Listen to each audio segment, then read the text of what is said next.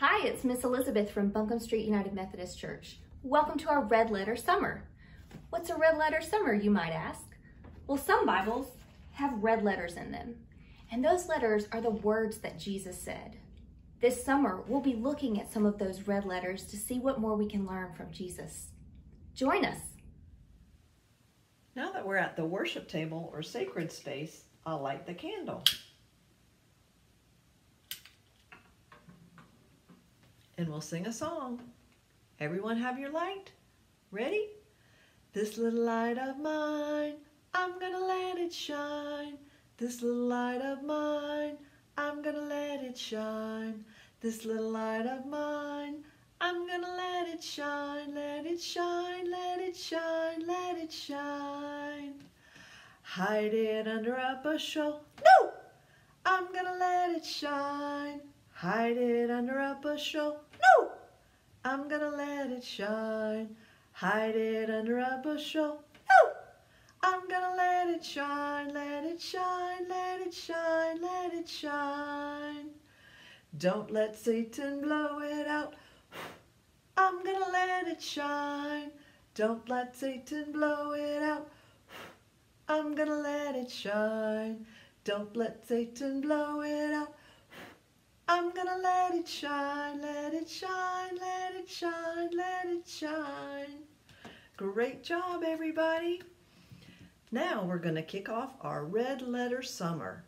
In some Bibles, all of the words that Jesus says are written in red letters. So all of the stories that we tell this summer are gonna be stories that Jesus told.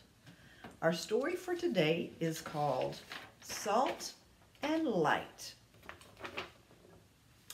When Jesus spoke from the mountainside, he always had important things to say. See Jesus? He's standing on the side of a mountain, and everyone is listening to him.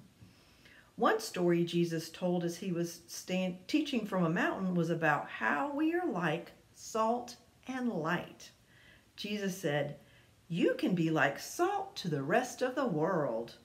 The people were a bit confused. Us? Like salt? You know, salt, like the stuff you sprinkle on your food when you're sitting at the table. Jesus continued, "Salt is important. It keeps food from going bad and makes it taste better too.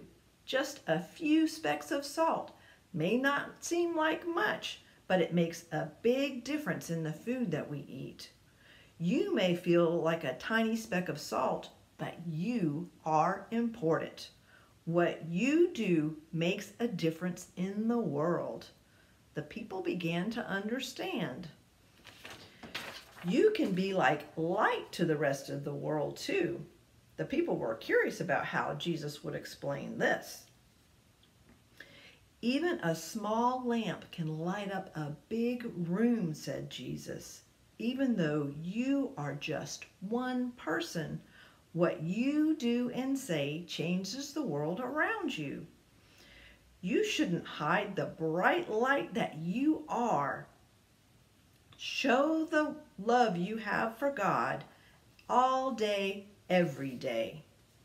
Then Jesus said, God gave the Israelites special rules and leaders to help you all live God's way so that you can be like salt and light to the world. I come to help you follow the rules so that you are living in the way God wants you to live.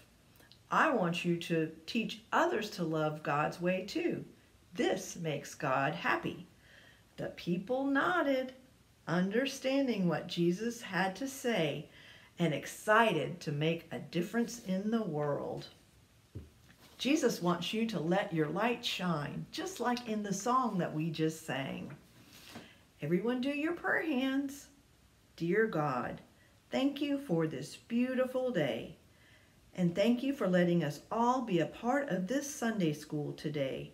Dear God, please bless. Who would you like for God to bless? I would like for God to bless everyone watching. And I would also like for God to bless all of our friends that aren't with us today. Amen. Have a great week.